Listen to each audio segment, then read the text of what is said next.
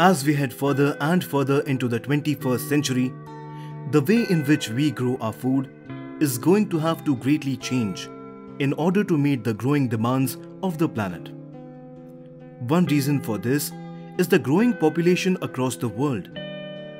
Today, there are roughly 7.7 billion people living on planet Earth. However, this is expected to grow to more than 9 billion people by the year 2050.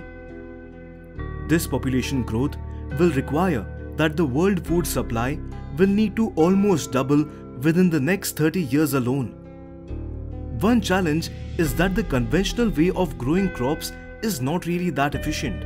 It uses a staggering amount of land, fresh water, fertilizers, pesticides, and human labor, and in fact, of all the fresh water consumed across the world, each year 70% of it is dedicated just to growing crops.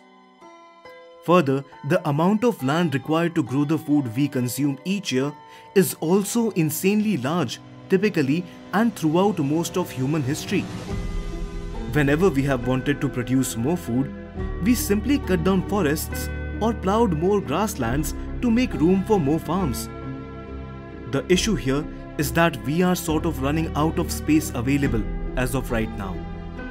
We have already cleared an area that is roughly the size of South America to grow the necessary amount of crops that we consume across the world. Increasing the food supply through expanding available farmland is simply just not going to be an option in the future.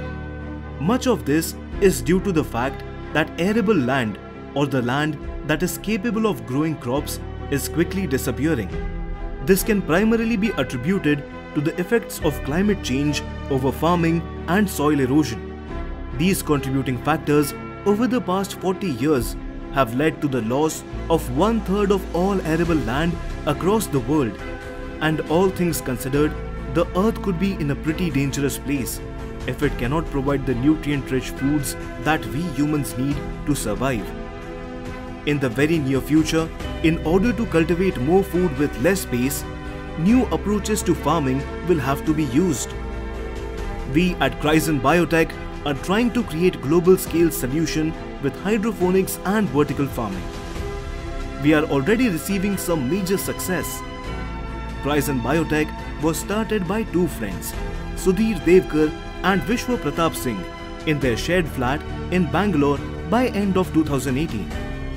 Now, Kryzen Biotech has grown into a sizable startup with 15+ employees and delivery reach to 8+ cities.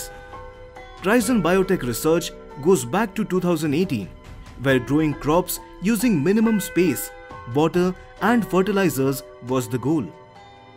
In 2019, we set up our first commercial farm.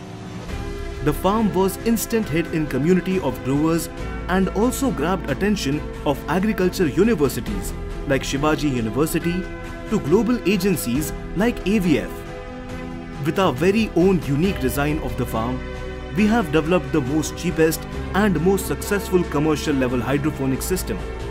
In just a period of 1 year, we are already working with big names in industry like Big Basket for their perishable veggies needs.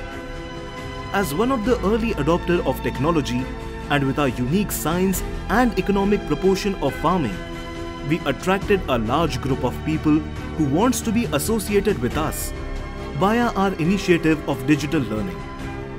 Kryzen Biotech is completely self-funded by directors, and all growth is achieved by profits generated by the company. Hustle and speed is the core of Kryzen Biotech, and we are constantly working to expand our reach from local farm to international nutrition food grower and supplier. Thanks for watching.